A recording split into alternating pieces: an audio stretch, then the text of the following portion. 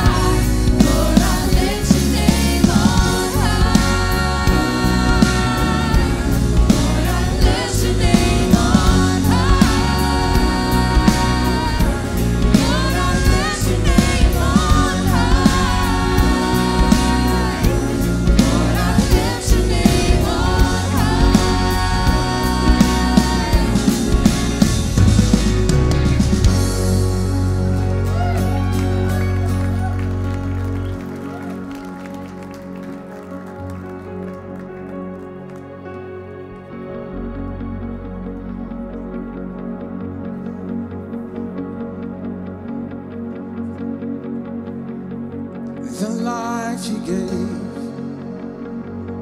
Your body was broken, your love poured out. You bled and you died for me there on the cross. You breathed your last as you were crucified. You gave it all for me. Hallelujah, what a Savior. Hallelujah, what a friend. Hallelujah, King forever. We thank you for the cross.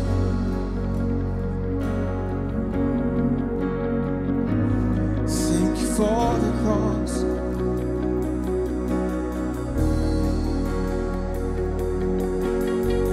There on the ground, sealed in darkness, lifeless lay.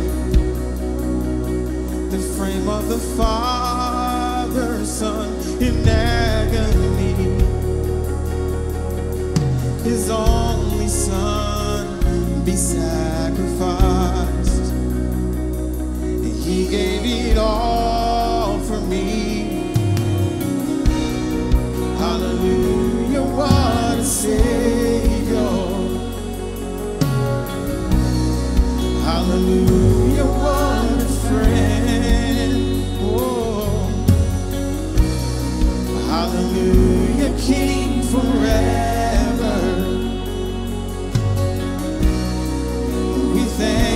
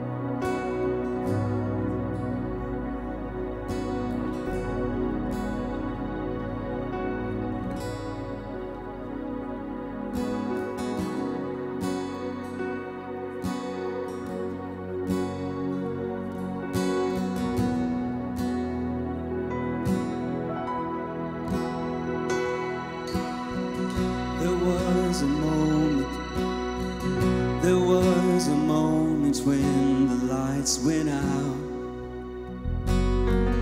when death had claimed its victory. The King of love had given up his life, the darkest day in history. There on the cross they made for sinners, for every curse his blood atoned. One final breath and it was finished, but not the end we could have known. For the earth began to shake, and the veil was torn, where sacrifice was made as the heavens roared.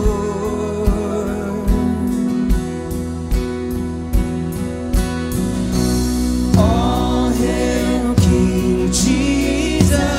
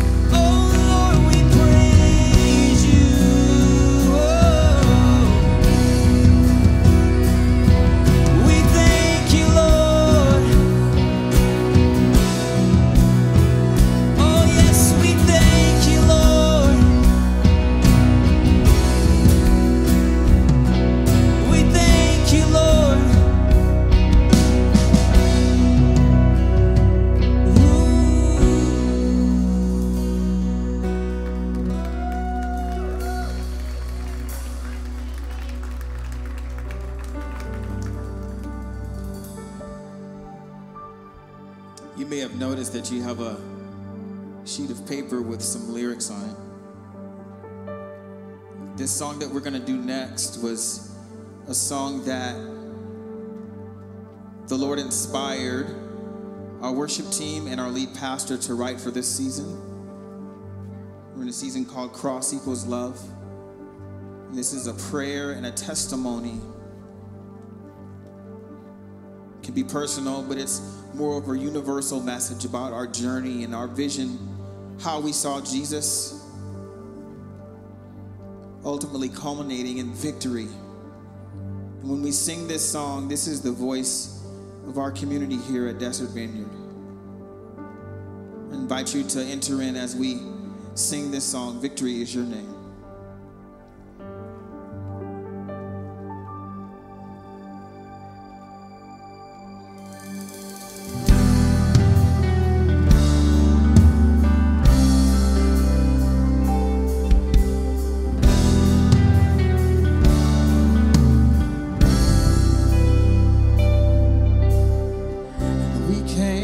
Gaze upon your beauty,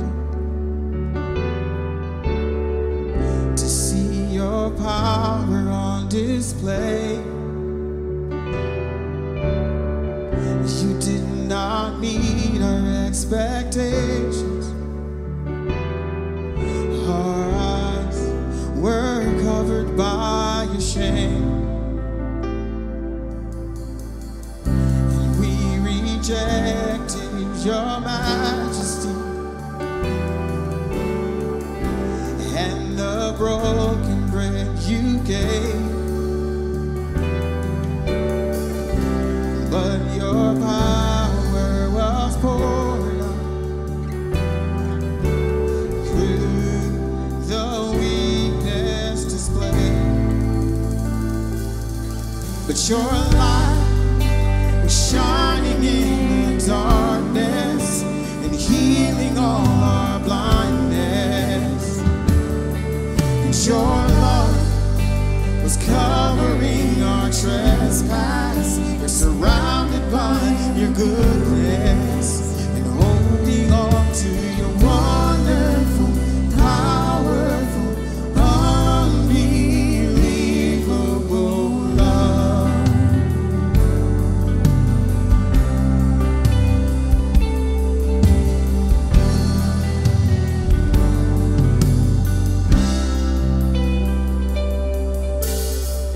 In our confusion, you draw near. Out of the dust, we see your light. Shame and rejection, we all feel, but our hope found in your darkest night. And your light is shining in the darkness and healing all our blindness. And your love is covering our trespass, surrounded by your goodness, holding on to your wonderful, powerful, unbelievable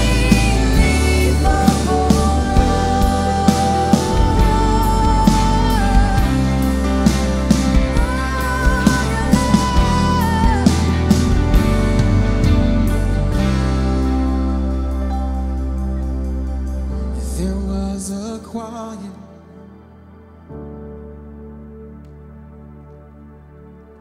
there was a silence that you sang. Our hearts are broken,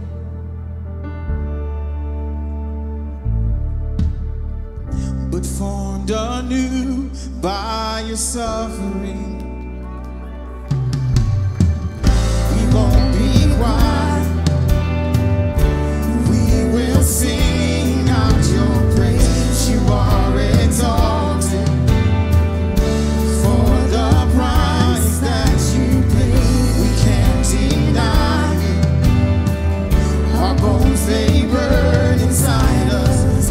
Our voices rising, shout.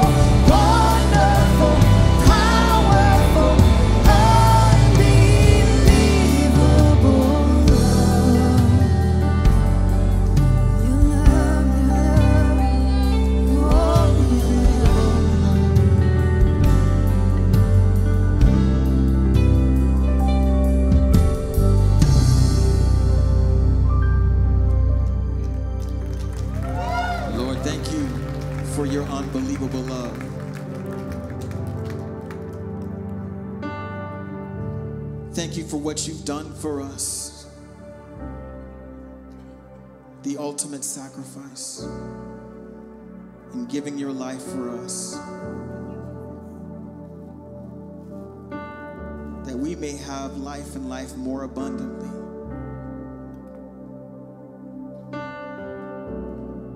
And our response is, we won't be quiet.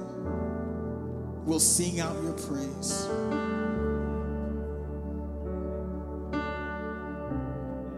Thank you for saving us, Lord. We glorify you and we praise you for who you are. And it's in your strong name we pray and praise. Amen.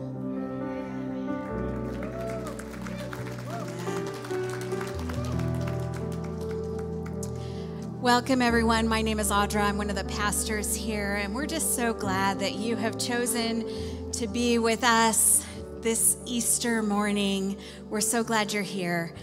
We're going to move right into our time of giving right now. This is another way that we get to worship God with all that we are and all that we have. And so I'm going to invite the serve team forward. I'm going to pray for that. Lord God, we do want to give more and more of ourselves to you, who gave it all for us. And so to the degree that we understand that, we want to be giving ourselves over to you. We offer ourselves to you now this morning. God, our hearts, our minds, our spirits, our bodies, and our finances. We pray that you will have your way in all these things. In Jesus' name, amen. Well, I just want to say welcome if you're new or visiting.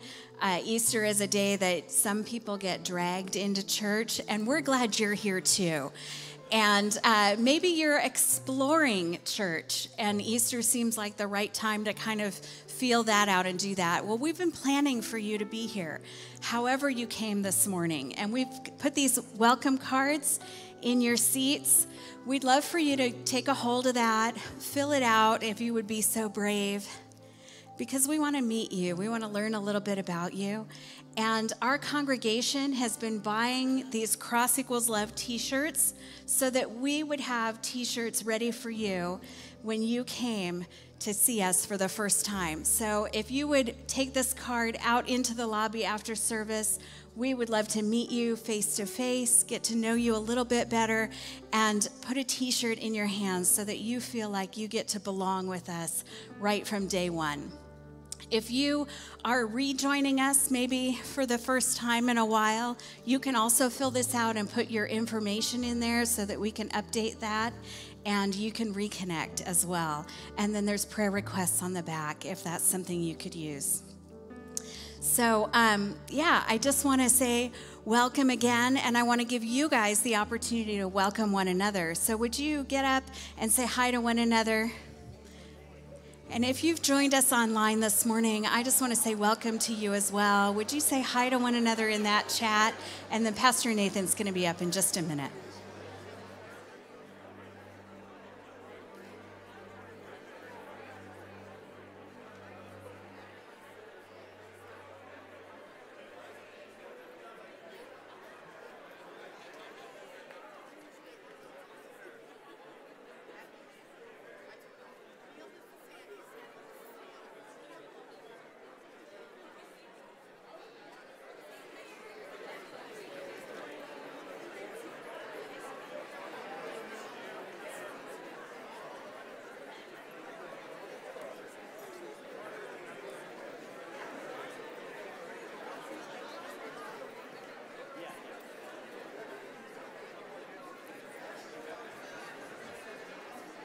Welcome, everyone. So glad you are here. My name is Nathan, and I'm the lead pastor. And hello, it's good to see you. I'm so glad you have chosen to join us. And I am so excited to share what God has been laying on our hearts for you today. But I wanted, in case you didn't hear, we do a little bit of a traditional thing that's been happening in Christian churches for a while, where the person up front says, he is risen, and everyone responds, he is risen indeed. So I want to give you a chance to practice that. It's a good time. Ready? So, he is risen. He is risen indeed. Okay. I'm not going to say that the wings need a little more vocal, but we'll try it again. Ready? He is risen. He is risen indeed. Thank you. Now, that song we just sang was beautiful, and we were able to put it together as a team, and it definitely was a dream of mine. I am not as vocally gifted as most people are, but I love worship music. And so we've been able to write this together with many people, and it's a bit of a dream for me to be able to do that. So that was kind of a moment for me right there. It was pretty exciting to watch that and to be part of these talented individuals who God has laid such a powerful gift on their hearts of writing music, and to be counted amongst them is such an honor. And today, I want to walk through Isaiah 53 through the song as we prepare for this moment where we're celebrating the resurrection of Jesus. It was written about Isaiah 53. We got together and said, this series, Cross Equals Love, means something to us, so can we as a community express something? And I thought that we did, and I'm very excited about it. Today, we're going to walk through some biographies of Jesus. There are 4 of them in the New Testament. And we're going to walk through them as we kind of step back to Good Friday for a moment so that we can step fully into Resurrection Sunday. I'm so glad that you are here. And if you are new, welcome. We had about 300 people come to our sunrise service that didn't get rained on yet. And they were the most awake group of people. I'm serious. They were like, woo! They made this row a run for their money for their excitement level. You know what I'm talking about if you're part of the 9 a.m. And if you're online, I'm just so glad you're here to share it with you as well. We're going to dive right in. There's a lot of scripture. They're going to be on the screens. They're also in your notes, as well as the lyrics that we'll go through today as well. But I want to start off in John 19, verse 1. It's going to get heavy real quick. So Pilate then took Jesus and had him flogged. And the soldiers twisted together a crown of thorns and placed it on his head, put a purple cloak on him. And they repeatedly came up to him and said, "Hail, King of the Jews," and slapped him in the face again and again. Jesus was despised by the people, abandoned by his disciples. He was a man who was at the moment experiencing great pain, but also had suffered and was familiar with sickness. People hid from him. He was despised. And at the end, we all thought that he was worth nothing. Wow. Jesus suffered incredible pain. And what we know is because Jesus experienced incredible suffering, he understands us. He understands the pain and the suffering that we go through. He wasn't a God who was far off, but close. But it didn't get better from there. Verse 17, moving on in John. They took Jesus, therefore, and he went out carrying his own cross to the place called the place of a skull, which in Hebrew is called Golgotha. There they crucified him, which means to stick nails, spikes through his hands and feet and hang him on a cross to suffocate and die. And with him 2 other men, one on either side, Jesus in between. Now Pilate wrote an inscription and put it on the cross. It was written, "Jesus the Nazarene, the King of the Jews." This was meant to be an insult. There's layers to it. The King of the Jews, the Romans, didn't want any kings but theirs. So saying, look, this is your king. This is what they were mad about. The Jewish people were mad. Hey, don't let him be called a king. The Romans used it to mock them. Say, look what kind of power your king has. And they put him on a cross. But they put on the Nazarene. That was an insult as well. They had a phrase back then. Can anything good come from Nazareth? And I was trying to think of an example. And I thought of a rivalry in football that I'm familiar with. I went to the Ohio State University, and we don't like Michigan. I don't know if you guys knew that. Like we don't like one school in Michigan, but we have decided that the entire state is terrible. It doesn't make sense, it just is. The week before the football game between the two, OSU will put red X's on every M in their entire little city campus. And I'm not kidding. There's an obsession. You can't say the word Michigan that week because that's bad luck. You have to use other derogatory terms. So the question is, can anything good come out of Michigan? Right? It's ridiculous. But then God called me to serve in Michigan and showed me exactly what's up. I used to call it my Nazareth, right?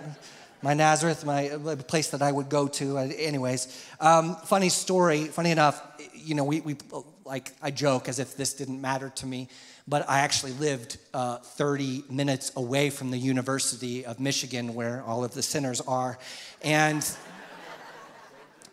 when my child was set to be born in Michigan, which was already bad enough, we actually looked for hospitals that weren't the University of Michigan and made plans to make sure, because darn it, if my kid would be born on that campus. And that's not actually a joke. That's how far my dysfunction goes as a pastor. Can anything good come from Nazareth? This is your king. And the song, first lyrics is, we came to gaze upon your beauty, to see your power on display. And when we started writing this song, we want to talk about how often we come to Jesus with different expectations, worldly expectations. They wanted a king, a Messiah who would come in and conquer, someone who was good looking, someone who had charisma, and what they got was a naked Jew on a cross who wasn't terribly good looking. He confused them. He confused the powers of the day. They didn't know what to do with him. And his death to his disciples, to the ones he loved, was a shock, a major disappointment. And they were ashamed. The song continues, you did not meet our expectations. Our eyes are covered by shame. And there's two kind of layers to this last line, covered by shame. The first is Jesus' shame. And what we saw was shameful, hanging on the cross, like some kind of criminal, mocked and abused, naked, which was hard to even, it's just shameful. And so we couldn't see what God was doing in that moment. They couldn't grasp what was happening because all they could see is how it showed up in a way that they couldn't accept. But there's another layer to it. Lee, who is on our security team, does an absolutely wonderful job. I brought the lyrics to our staff this week before they had heard the song, just to get some reactions. And Lee said, that line, our eyes are covered by your shame, by shame. And he says, so often my shame blinds me to what God is doing. I can't see what he is doing because I'm so ashamed. And I know that's true for us. If you came in here and you're struggling with some things from your past or some things maybe that happened this week, and there's that feeling of shame, like I am bad, I am not good enough. The hope of Jesus is that he comes in those moments and he shows his light, and that he may want to open your eyes to his love for you today. My first line for you, my first point is, Jesus isn't what you think he is. Jesus is often not what you think he is. He wasn't to anybody in that moment, even his mother. I can't imagine she understood what was happening in that moment. Let's continue on. But before we get there, I just want you to know, some of us have moments in our life, just like the disciples might have had, where they're looking up at Jesus and going, God, like this? What are you doing? Why are they suffering? What's going on? You're not showing up the way I expected you to. I have moments like that, some where I just say, God, I don't get it. In fact, to the core of myself, I kind of feel like God has failed me. And that's my human condition. So I want you to know that if you feel that way, there's such a message of hope in Easter, and that our expectations can be completely undone by who Jesus is. We're going to jump over to Mark 15. It's another biography talking about the same time. Those passing by, this is verse 29. Those passing by were hurling abuse at him, shaking their heads and saying, "Ha! You were going to destroy the temple and rebuild it in 3 days? Save yourself by coming down from the cross." Jesus had said that he was going to destroy the temple and rebuild it in 3 days, and everyone thought that was ridiculous. And now they're using it against him. They're mocking him. But Jesus wasn't talking about a building. He was talking about his body. And the people who are mocking him are watching his prophecy come to pass without understanding it. That he was tearing down the body, and 3 days later, which is today, he would bring it back. In the same way, the chief priests also, along with the scribes, were mocking him among themselves, saying, "He saved others. He can't even save himself." What kind of place do you have to be to watch any human suffer like that and to talk like that? He cannot even save himself. Let this Christ, the King of Israel, come down now from the cross so that we may see and believe. Those who were crucified with him were also insulting him. And what a perspective on that. There's two men on either side of Jesus. One, two. And they know that they have done wrong. And they're up there as much as any human deserves it. Those humans deserved it. It's a cruel punishment. But what does it take for those two people to actually be insulting the other one on the cross with them? This is powerful. As the song continues, it says, "We rejected your majesty." We rejected what was happening in that moment. Think about it. Jesus on the cross is a picture that has inspired hundreds, thousands, millions of peoples of years as a moment, one of sorrow, yes, but of power, of majesty. It meant something incredible. But to them, it looked like the end. We rejected this sacrifice. As the song continues, it says, "We rejected the broken bread you gave." What we know is Jesus broke bread and said, "This is my body broken for you. Eat this, receive this, do this in remembrance of me." And often back then and now we reject that, say, "No, I don't want that sacrifice." It continues on, "Your power poured out through weakness displayed, the pouring out of his blood, of his life, death." The power of the blood of Jesus Christ spilled for us is more than we can ever understand. They didn't understand it in the moment, and I think for us, we often can misunderstand it as well. I want you to just look inward for a moment, and I'm talking about everybody in the room. Those of us who grew up in the faith, those of us who've come to the faith, been in the faith for years, those of us who aren't sure. I love this church because all those people, all of us mingle together with people who aren't, actually are kind of convinced Jesus isn't God. They're in the room because they sense something here. But let's look in for a moment and think about our lives. When we want Jesus to show up a certain way, or we're struggling with our brokenness and our pain or our loss. As the song continues, it says, "In our confusion, you have drawn near." Jesus drew near to our suffering and to each one of us. And out of the dust, we see your light. Dust is this idea of death. Out of the death in our lives, we see the light of Jesus because he's overcome death show up. This next line, though, this one hits me. Shame and rejection we all feel. I feel rejection before. Even in the body of Christ. That feeling of aloneness and shock, you can almost feel it inside of your body. We know that God is with us in those moments. In fact, our hope is found in the darkest of nights. In church, and often, I hope you know, if you haven't been here in a while, or you only come to church on Easter or Christmas, and that's fine too. Seriously, I'm just glad you're here. I love that you are here. We're waiting for you to be here. But there's this idea of church that we've got to figure ourselves out, right? So that we can meet God. We got to be pure. We got to be holy. We got to be in a good place. Our relationships got to be good, that kind of thing, you know. We can't have shown up to church with all this baggage. Now, this is not true. We want to be on the mountain when we're feeling good, on the mountaintop, feeling good, just so full of joy. And we think that's the moment that Jesus will meet us. But in reality, God doesn't want to meet you on the mountaintop in the same way he wants to meet you in the darkest of dark places, in the valley, in your heart, in the places where you feel the greatest shame. Jesus' light can shine the strongest. God wants to meet us in those moments of confusion and death and shame and rejection and draw near to us. I want you to imagine this scene, this final scene on Friday.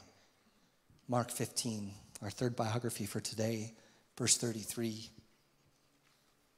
When the 6th hour came, darkness fell over the whole land until the 9th hour. At the 9th hour, Jesus cried out with a loud voice, Eloi, Eloi, lema sabachthani, which is translated, my God, why have you forsaken me? And when some of the bystanders heard him, they began saying, look, he's calling for Elijah. And someone ran and filled a sponge with sour wine, put it on a reed, and gave him a drink, saying, let us see if Elijah comes to take him down. And Jesus let out a loud cry and died.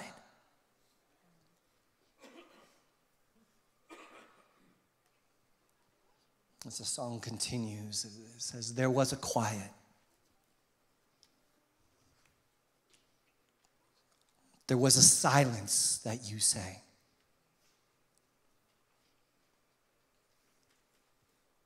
Our hearts are broken.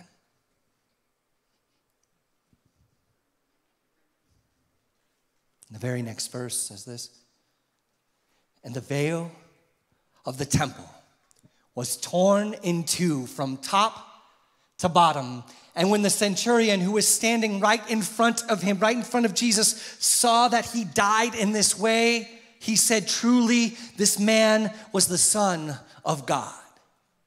These three verses right next to each other, I struggled with them at first. Like, what is happening in these three? And it's important for us to pause here and realize something powerful is happening in this moment. First, Jesus let out a loud cry and died. And because of that, the veil in the temple was torn. Why is that important? The veil separated the impure from the pure. It was the place that God's presence was, but you'd have to be on the other side. There were restrictions. You had to be of the right religion, do a certain practices, make sure you were pure, be the right gender, go into this place at only certain times. That's where the presence of God was. And when Jesus died, the veil split, and there was no longer any separation from God's presence and his people. To understand that this is powerful. It's more powerful than you understand. It truly is. Now, the next verse, why is that there? This centurion, he didn't show up before. What's going on here? The centurion, right after the veil is torn, all of a sudden goes, that's God. How many centurions do you think, or how many men did that centurion see die? Probably, 15 a week. He saw so many die, but he saw Jesus die and said, this is the Son of God? Why did he get it when no one else did? Why? See, I think it's so powerful that the veil was torn. The centurion saw in that moment because the veil was torn and his eyes, the veil was lifted. He could see. See, I think that one of the most powerful things the cross did was open up the reality that God's presence could be amongst his people in a way that it wasn't before because of our sin. But there's still this choice that people need to make to follow Jesus. But I think that they could actually, for the first time, see who Jesus was because of the power of that sacrifice once and for all of our trespasses, for all of our brokenness, for all of our suffering that we have caused other people. In that moment, it is finished, not just for that time, but for all time. There's a power in these moments. So if we continue the point that I made, Jesus isn't what you think he is. He is always more. Jesus is always, I don't care how you walked into this room, Jesus is more than you think he is, always more. And it'll be our absolute joy to explore that for all of eternity. But what Jesus did on the cross is so much more. And so before I go any further, because we got to get into Easter, I know you're like, don't worry, it's not a whole nother sermon on the other end of this. I want to get into Easter, but I can't go any further. Because there are people in this room. There were people this morning who said, that's enough, I don't need to hear anymore, I'm ready to follow Jesus. And there's a moment where you got to choose.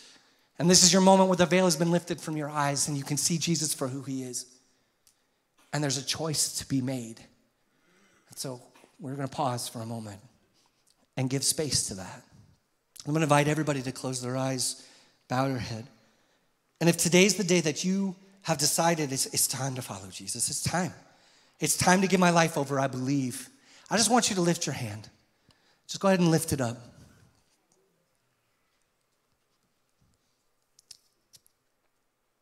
I just want to pray for you. And you can pray this out loud or in your heart. Just make this real for yourself. And just say something like this. God, I am broken. God, I need someone to rescue me. I believe that Jesus died to take on my sins, my brokenness. And so today I choose to lay down my life and to follow yours. Make me clean. Make me new. Let the shame and brokenness and pain of years fall off in the presence of your love. Amen. It's a powerful moment. If you made that decision, we want to talk to you at the end. We want to pray for you. We want to get to know you. And you may even choose to get baptized in 2 weeks. Please come talk to us about that. There are quite a few hands. Don't leave here without being connected. We want to walk with you in the midst of this. And we could stop the service now and it would be amazing. And Jesus could have stopped right there, but he didn't. He chose to do something more. There's always more. That wasn't the end. And Easter today is about what happens next. Matthew 28, they bury him in a tomb, and 3 days later, verse 1. Now after the Sabbath, as it began to dawn toward the first day of the week, Mary Magdalene and the other Mary came to look at the tomb. And behold, a severe earthquake had occurred, for an angel of the Lord descended from heaven and came and rolled away the stone and sat upon it. His appearance was like lightning, and his clothing was as white as snow. The guards shook from fear of him and became like dead men. And then the angel said to the women, hold on, before we get any farther. This has no basis in scripture whatsoever. But if I were those ladies and saw these angels show up, I would have been like, where were you 3 days ago? I would have been angry, to be honest. Will you show up now? He's dead. You could have done something before. Why now? You see, I think so often we think in the moment they all understood, but they didn't. They didn't understand the majesty of what was happening, the power of what was happening. Now we can look at what he says. And the angel said to the women, do not be afraid, for I know that you are looking for Jesus who has been crucified. He is not here, for he is risen, just as he said. Amen. Why are you looking for the living among the dead? All right, here we go. He is risen.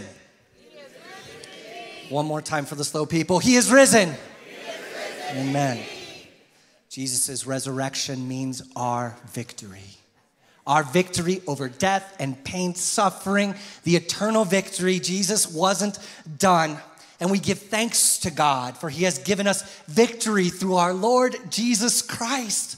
For he has rescued us from the dominance of darkness and transferred us into the kingdom of his beloved Son, into light. We have been redeemed. We have been forgiven. Amen. Jesus looked through the anguish of the cross. He looked through it. That's why this series is called Cross Equals Love. That's why this has been up here this whole time. The cross is a torture device. It's a shame device. It's a pain device. It's a power device. How could it equal love? Only if something miraculous happened, where Jesus flips the script and says, no, this is now a sacrifice of my love for you, and nothing can separate us from the love of Jesus Christ for us. Jesus' dying wasn't the end. It was the beginning of his victory that continues through his resurrection, ascension, return, and into eternity. Following him, too, is the beginning of your victory, is the beginning of hope in your life. And no matter what comes, Jesus Christ is with you. You will never be forsaken. Jesus Christ's victory continues through you as well. He has called you to be a messenger of love and to work that work of love on the cross out in fear, not in a fear of getting it wrong, but in awe of who God is. So I want to change that century-old tradition of that call and response just a little bit, okay? As we finish here, I want to change it just a bit. Instead of saying, he is risen indeed, which is good. Let's preach to each other about that. That's a good thing. Instead, I want us to kind of turn to what God is going to do in and through us, and instead say, he is risen, and then you say, we rise with him. We rise with him, because that's the hope of Easter. The resurrection wasn't just something that happened that was cool. It was something that means there's victory in our lives, no matter what brokenness, no matter what happened, no matter if your electric scooter got stolen this morning, you had to walk. That happened to someone. And Vic came and he had just the most beautiful smile on his face because he understands what Easter is. No matter what you came in here with today, I want you to leave with hope that God has got you. So we're going to practice that. We will rise with him is your response. So he is risen. That was pretty good. First, I'll give you one more time. He is risen. That's good. Hope rises in our hearts. Despite the realities of pain and suffering in our lives, hope not in our ability, but in his victory. And we remember who we are in Jesus on Easter. And we shout it. We get excited about it. We remember what he purchased with his death and how he calls us to walk in victory in this life. In a moment, I'll ask you to stand, not yet. But I want to read some things I prepared, some statements. And I want it to wash over you, and I want something to burn inside of you, something to change as we declare together who he is. So, what's up, bud? How you doing, Q? He's okay. It's okay. You're all good. Hey, that was the cutest thing in the world. My gosh, I love having children in here. I'm serious. This is a good thing. All right. Came at the right time, right before I started, so. Here we go. You are a new creation with a new calling. No longer condemned, but a citizen of a new community of Christ and his church, and you can and should celebrate what he has done. You have been justified, rectified, purified, and it cannot be denied. You've been adopted into a magnificent eternal family, a family of every skin color, every language and song, with millions of choruses about the goodness of our God. A family that overcomes oppression, dysfunction, bigotry, hatred, rage, and malice. You are no longer dominated by sin or any earthly power, for shame and uncertainty have been crucified on a cross 2,000 years ago, and that moment shoots through to your heart and to your family and to your world right now. You are free. Mercy and grace are now closer than a brother or sister.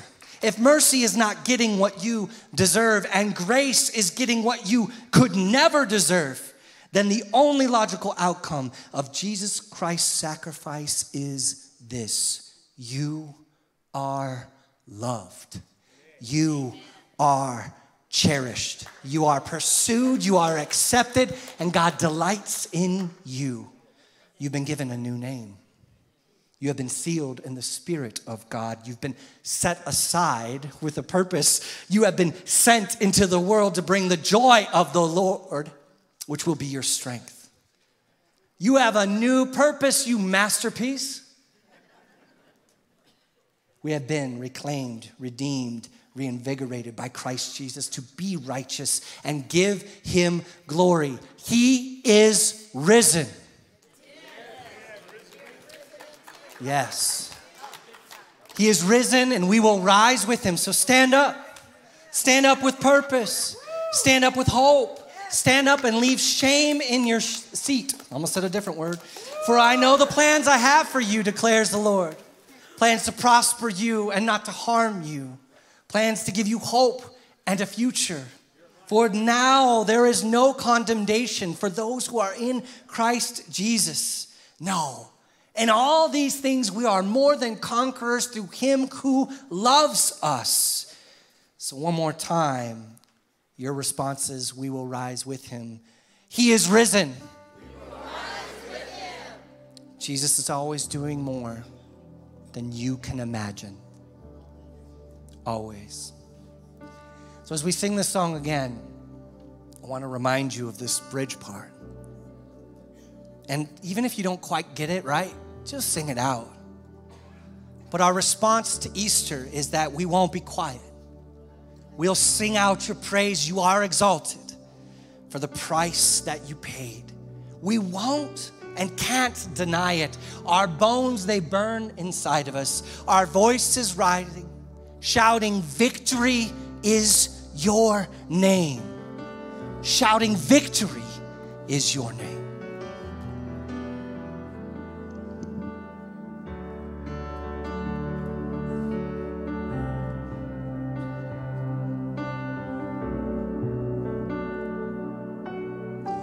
There was a choir,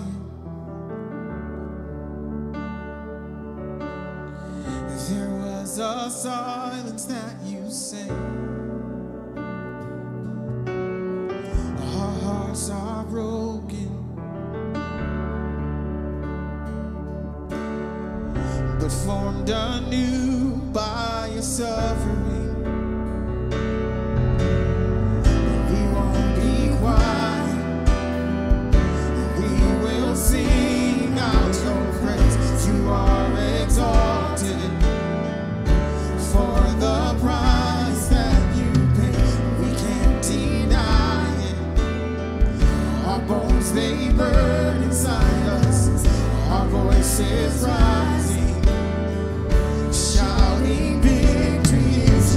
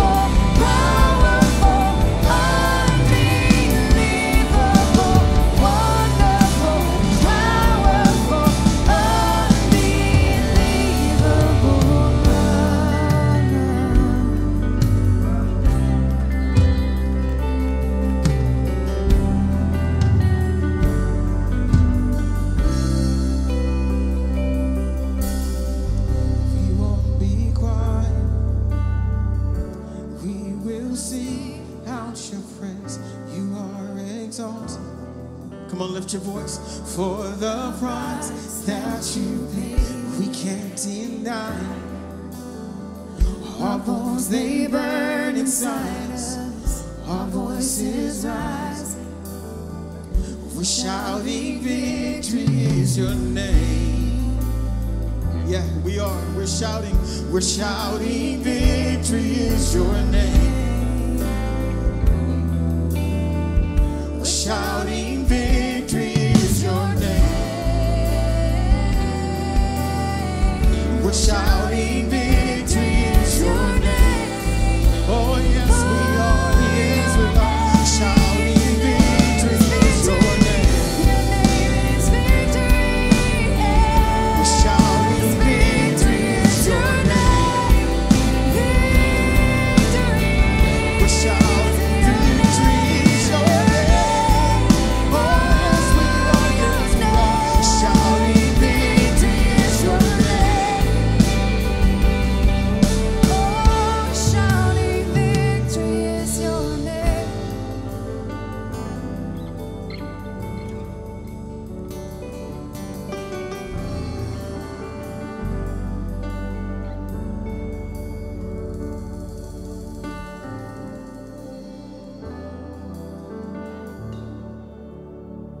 Victory is your name.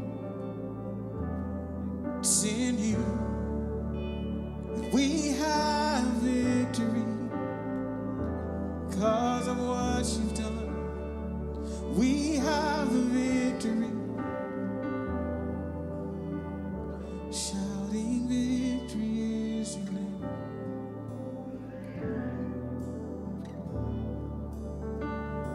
Victory is your name.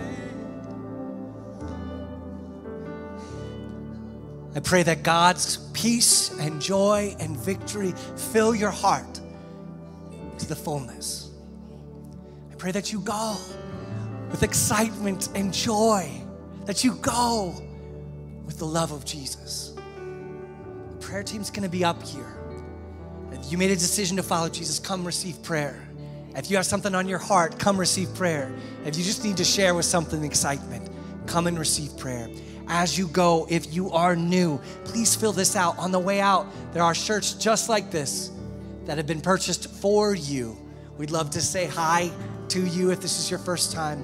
Fill this out. Come back next week. We're starting a series about how everybody gets to play. Everyone gets to be part of what God is doing in this world. We'll see you very, very soon. Happy Easter.